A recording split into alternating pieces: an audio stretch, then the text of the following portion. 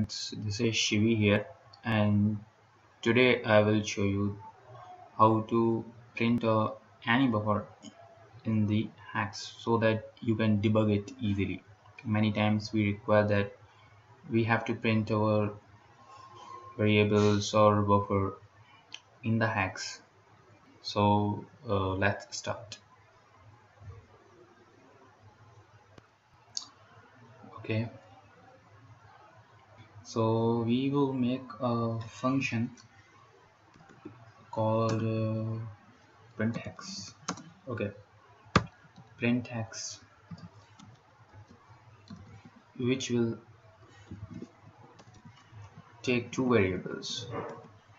One will be character pointer buff, second will be the size of the buffer. So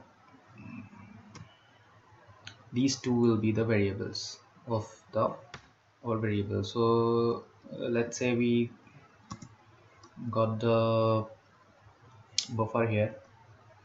Okay, now so for each buffer will having a length, so we have to print each and every byte of the buffer. So int I equal to 0, so we'll take a variable for our for loop. Now we will run a for loop here.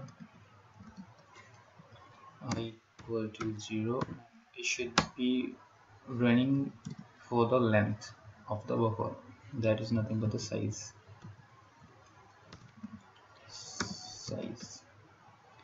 and I plus plus.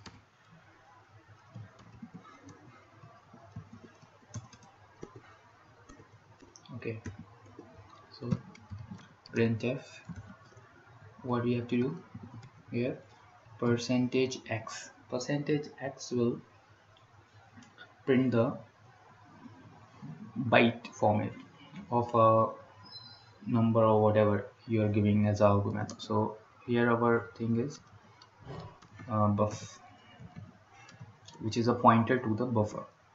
So this will print the hex number of first byte. Now we have to increment the buffer every time, for every iteration of the loop.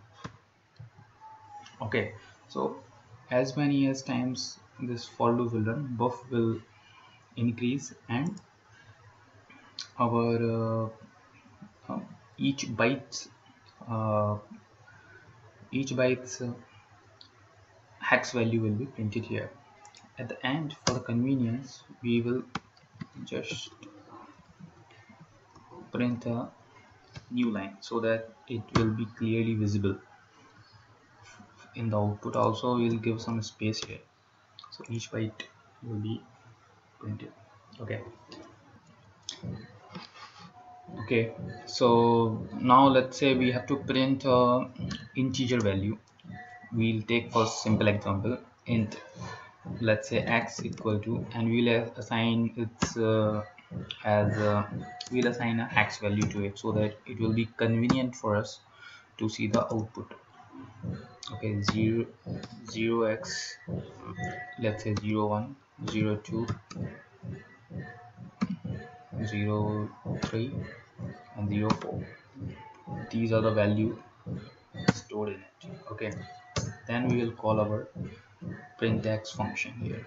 Okay, print x.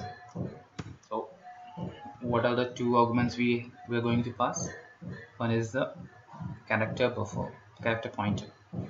So our is integer, so first of all address of x, we'll just typecast it to character pointer, and size, so size of x, or simply int also we can write, whatever, we'll say x.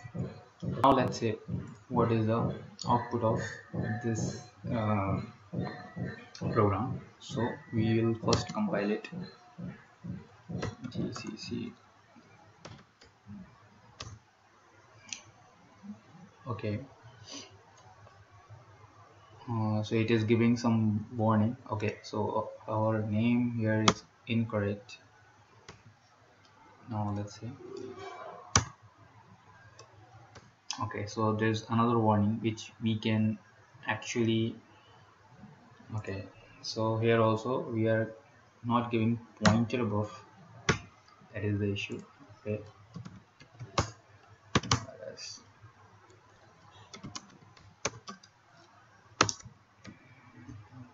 GCC.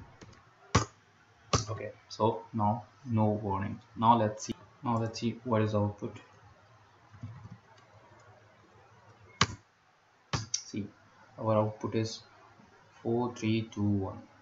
So actually here if you see we have assigned 4321. So actually it starts printing from the first byte. First byte is 432 and then 1. So you can see that it's not printing 0, it's printing 4321 because it is ignoring 0. So if for example you want to print 04, then it will print only 4 here.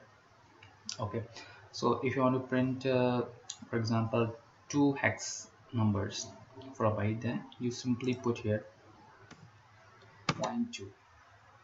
So it will direct the compiler to print the exactly 2 bytes. Now let's see what happens. See, now output is 04, 03, 02, 01. Okay, so you got it. Okay, okay. So now let's take some complex example. So instead of integer x, we'll take example of integer array of 2. Okay, now x 0 is nothing but we'll say 0x.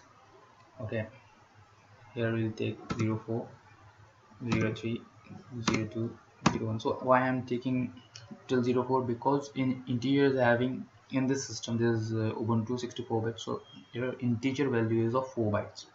So that's why I'm filling all 4 bytes. Okay, and what is the value for x1? That is 0x 08 07 06 05. Okay, got it.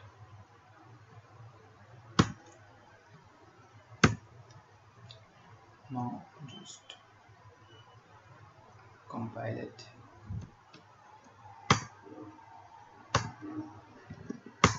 See, our output is 01, 02, 03, 04, 05, 06, 08. Okay, so you got the example. Okay, now I'll show you another example where it is actually useful. Okay, where it can be more useful. So we'll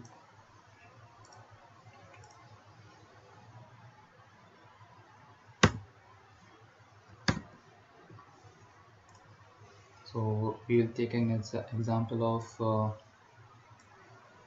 a structure. Okay,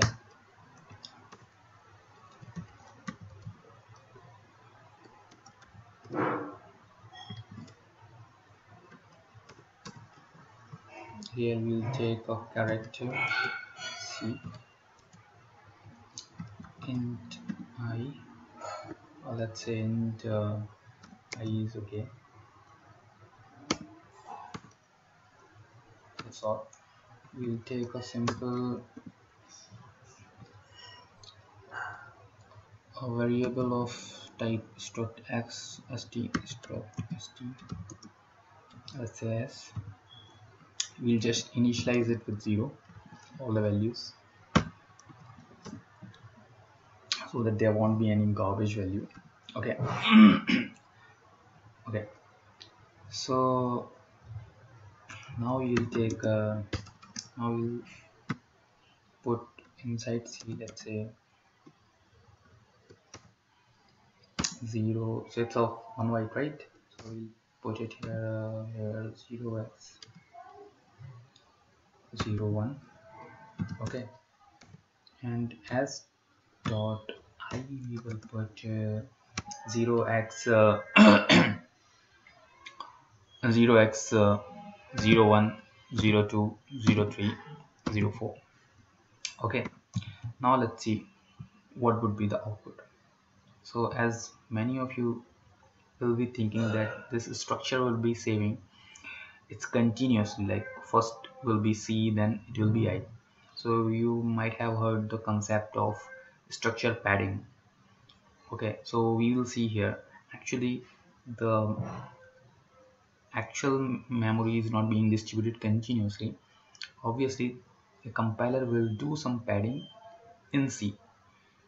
Okay, so just we'll give you the example. As size of st. Okay, so what should be the output? According what we thinking, it will be the output. The output will be 0x 01 01 02 03 04. Let's see what is the output.